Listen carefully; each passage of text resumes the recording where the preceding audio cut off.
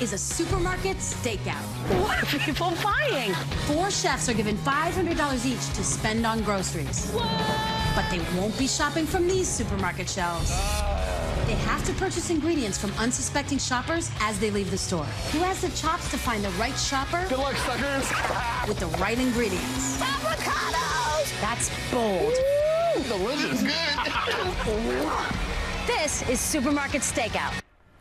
That was a sneak peek at Food Network's competition show. You heard it, Supermarket Stakeout. It's coming back for its 3rd season this month, and the chefs use a little creativity to stretch surprise ingredients into delicious dishes, apparently right there in the parking lot. Yes, today we're going to learn how to turn one ingredient into 3 different recipes. Joining us now is the former high school and college classmate of Dr. Jen Ashton, who you might also know as the host of Supermarket Stakeout and executive chef, Alex Guarnaschelli. Hello, it is good to see you.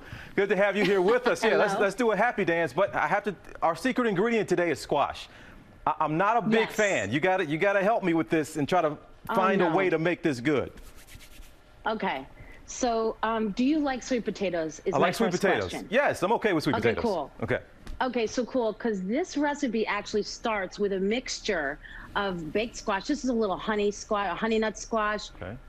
Actually, honey squash. You could use butternut. You could use any kind, and some baked sweet potatoes, which you cook together and mix, and then you fill your squash with a mixture of the sweet potatoes and the squash. So it has like a little bit of a sweet potato vibe. And then we top that with a little bit of cranberry jam, and you have them on top there with little toasted pumpkin seeds on top. Yeah. You could put sunflower seeds. So that's kind of the mothership recipe. That's like where the story of the squash sweet potato. I see you smiling a little bit. I see the squash starting to enter into your spirit and your soul, and you just I was say, trying to hide. it. I was trying to hide that. I didn't want. I didn't want to be sold already on one bite.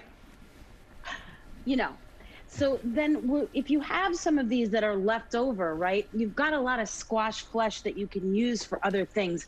And you could also mix more sweet potato, and you just hollow out your leftover baked squash, right, that you have hanging out in the fridge. And then we take this puree and we turn it into, first and foremost, a soup, which is super easy, because here we have this beautiful puree. You literally just mix it and blend it with a little bit of hot milk, a little bit of cream, a little brown butter. My mouth is watering. This is a good breakfast. And then that leftover scooped out squash becomes your next bowl of soup. And then if you want to go in a completely different direction with that same squash puree that we scooped out that's left over, you know, I just was casually hanging around my my place, just searing off a pork chop. You know, I don't know what anybody's doing at this hour of the morning, but of course chefs are searing pork chops.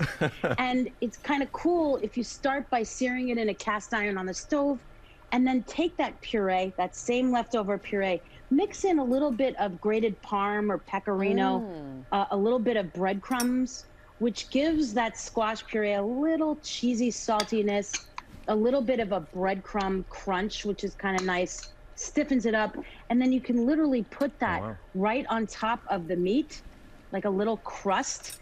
And this way you can, you know, you can get the kids to eat their vegetables without making an actual side dish. And you see how it also makes the meat look so much more dramatic. And then we just pop this in the oven and cook it until the squash gets piping hot and the meat cooks through. It's a really, this is a keeper. Squash 3 different ways, TJ. What's your favorite? Well, my mom didn't make it this way when I was a kid. I would have eaten this as a child if my mom put it on top of a pork chop. Alex.